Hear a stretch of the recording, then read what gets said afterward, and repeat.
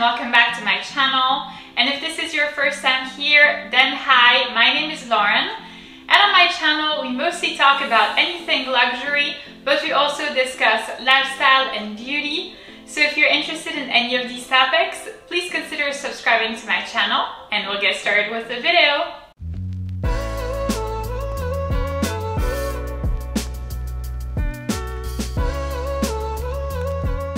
So in today's video, I'm presenting you a real versus fake video featuring the Rolex Submariner 41mm with a date. So if you would like to learn how to spot the differences in this iconic watch, then please keep on watching. So really quickly before we start this video, the real watch is actually not my watch, my own watch, it's my man's watch. This is why the bracelet doesn't fit me at all. You will see that on the mod shots. I absolutely love doing fake versus real videos. They have been kind of a thing on my channel lately, you may have noticed. If you've been subscribed to it for a while, I absolutely love doing those. I think that they're so fun, they're so informational. And the latest one that I have done is actually from the same fake factory. I'm not sure how to call them, but let's go ahead and call them a fake factory. And it was featuring Louis Vuitton Wonderland flat Ranger boots. And to be very honest with you, I was so disappointed with the quality of the items. It really wasn't great. You could totally tell the difference. By the way, if you are interested in seeing this video, then I will go ahead and leave it in the little information link over here for you to see it. But here I have to say that I am blown away by the quality of the fake. It is really nice. It looks totally genuine. So let's go ahead and try to spot those differences together. Alright, so as usual, let's start with the packaging. I think that when it comes to fakes, it is the thing that is usually the most telling, and I think that it is the case here for this watch. So can you tell which one is the fake one and which one is the real one? So over here in this hand, we have the real box, and then over here in this other hand, we have the fake. And right away, I think that there is a massive difference, and that is in terms of color. I do think that the fake one, which again is in this hand, is a lot brighter, is a lot of a brighter yellow than the real one, which is here.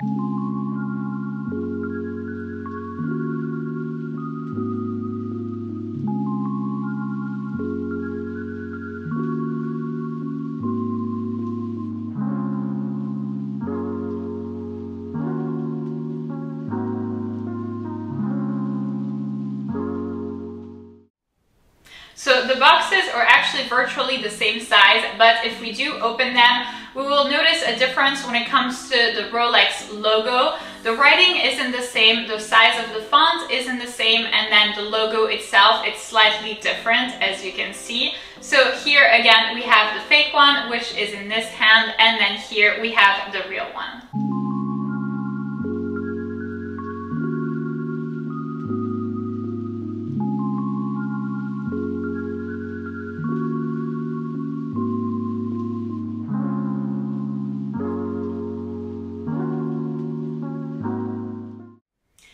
When it comes to the boxes of the watches themselves, there isn't a big difference. Again, it's actually the same dimensions.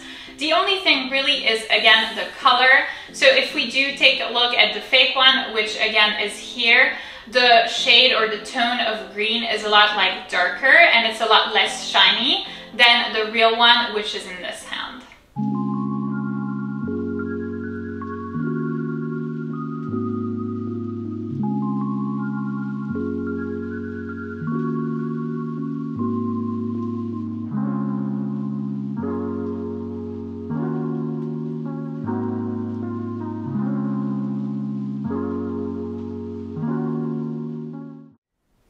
So the last thing to mention regarding the boxes is the color of the interior. I do think that firstly there is a difference when it comes to the quality of the fabric. That's really noticeable when you touch it, but other than that, I don't think that it's really noticeable. However, the main difference is in the color. Again, the color always seems to be the problem in this packaging. The color of the interior is different. So when we look at the real one, which is in this hand, the interior is a lot lighter and is a lot brighter as well than the fake one, which is in this hand. I'm not sure why, but the fake one's interior kind of reminds me of color like dirty or something like that. It seems like it's been used before. I really don't think so, but it certainly seems that way. So there is a big difference in color of the interior of the box. So now let's go ahead and move on to the watches themselves. So now let's talk about the watches themselves. And honestly, I always like write my videos ahead of time and like kind of, you know, jot down some important talking points. And here, super honestly, like I was looking at the watches for a good 10 minutes, trying to come up with something to say, trying to spot even a single difference. And it was really, really hard to find something to say. I actually am very, very, very impressed with the quality of this fake, which is pretty scary, to be honest. And yeah, as I was like looking at them, I was, you know, trying to see a difference. I couldn't see one. And I was trying to tell myself, well, you know, you're a Columbia University graduate. You're pretty smart. You should be able to spot something. You should be able to at least think of something or like think of a place to look. And it was so, so difficult to come up with even a single difference, but I have spotted tiny, tiny ones. So let's look at them together. So the first thing to notice is a difference in the dial, and more precisely the color of the dial. Again, everything is about color in this fake. So if we do take a look at the fake's dial, which again is here, the color of the dial is obviously black, which is similar to the real one, which is in this hand. However, the difference comes in like the shade of black. The shade of black is a lot brighter, is a lot darker, more like in your face than the real one, which is here. And then the biggest difference also when it comes to color comes from the color of the numbers and then the markers that are on the dial. So both of them are white, but the shade of white again is very, very different. The real one seems to be more like subdued, less, you know, noticeable, less pop of color. And then the fake one, which again is here, is like super duper like bright white, kind of like my face right now, bright white.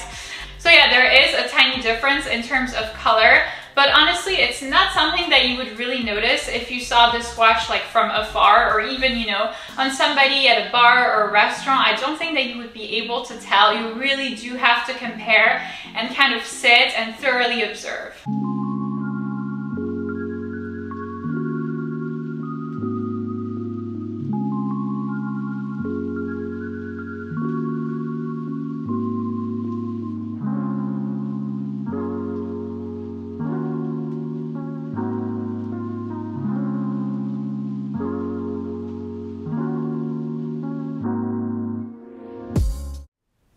The next thing that we're going to take a look at is the bezel.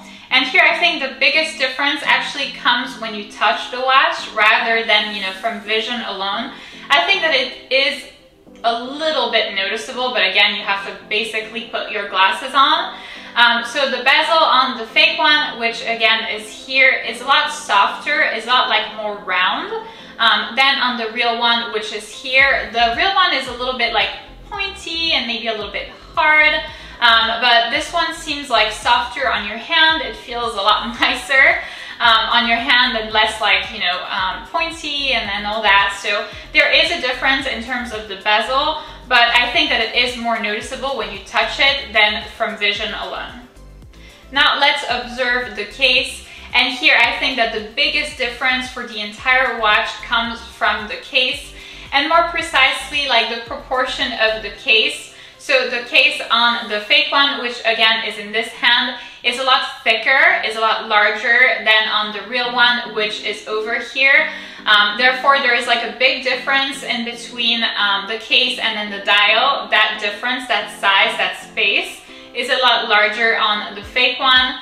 Additionally, I do think that if we look at the dial on both watches, there is no difference if you look at it, but if you do touch it, it seems like the dial on the fake one, which is here, kind of is pointing less outwards than on the real one, which is here. So this is something that you can like feel for using your thumb or your finger or something like that. On the real one, it's really pointing outwards. You can see it's like, you know, there is a difference in between like levels so to speak, of the dial on the case. And on the fake one, it's basically unnoticeable. It's very soft on your hand again. But that is, yeah, like I've mentioned, a difference that is mostly noticeable when you use your fingers. Now, when it comes to the bracelet, meaning both the links and then the closure system, it is virtually the same thing. I mean, honestly, it is an exact copy. I would actually say that it is the best part about the fake. It is the part that most resembles the actual watch. It is unnoticeable. I mean, I looked at it for, again, a good 5 minutes and I was like, is there a difference? Is there a difference? I want to see a difference. And I didn't see a difference at all.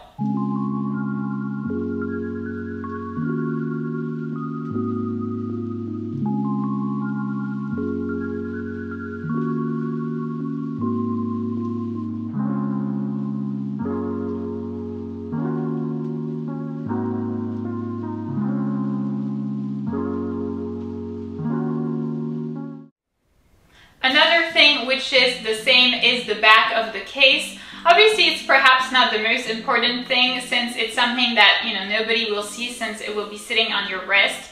But again, this is something where I really don't see a difference and I've been looking at it for quite a while. Next up, we have the crown. And here I do think that it is important because it is something that is obviously very much showing on your watch, and it is something that is useful to rewind your Rolex.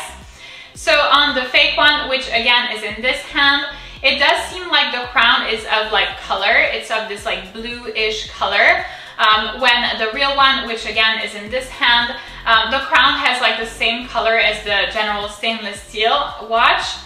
So there is a difference in terms of color. Again, there is also a tiny difference in terms of the size of the logo. So both feature the Rolex logo on the crown. But on the fake one, it seems like that logo is a little bit larger, proportionate to the crown, than on the real one.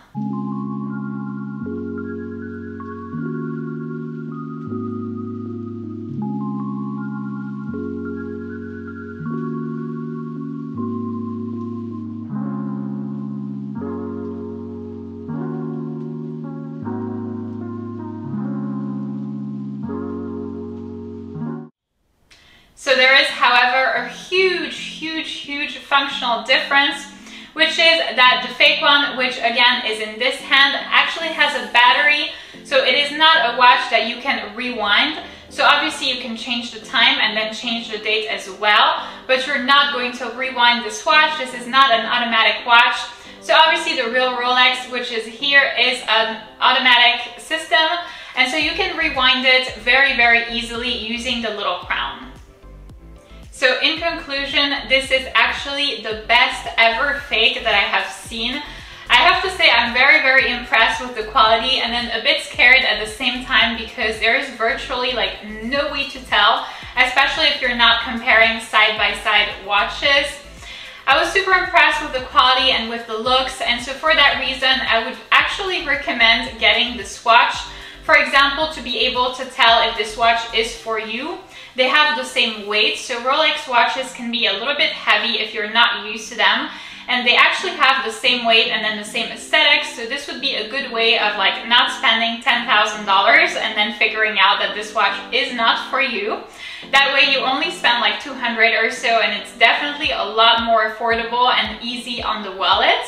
So I actually don't think that people who are even into Rolexes would be able to tell. I actually posted it on like a Rolex community page on Facebook, saying something like, hey, check out my new watch, what do you think? And all of these people were like, oh my god, it looks amazing, congratulations, blah blah blah.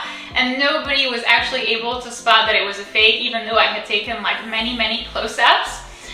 So that was really interesting. It's definitely something to consider. It is one of the best, if not actually the best, yeah, probably the best fake that I have encountered. So if you are interested in getting it to either wear it as your definite watch or to just see if this watch is for you, then I will go ahead and leave all of the relevant information in the description box of the video. So that's it for this video, guys. Thank you so much for watching. I hope that you did enjoy this other episode of Fake versus Real on my channel. I absolutely love to do them. I've done a few. I've done the Louis Vuitton Wonderland Flat Ranger boots like I've mentioned, but I've also done fairly recently a Chanel 19 handbag. So if you are interested in seeing that video, I will go ahead and leave it in the little information link over here for you to see it. If you did enjoy this video, please give it a big thumbs up, subscribe, and I'll see you in my next one.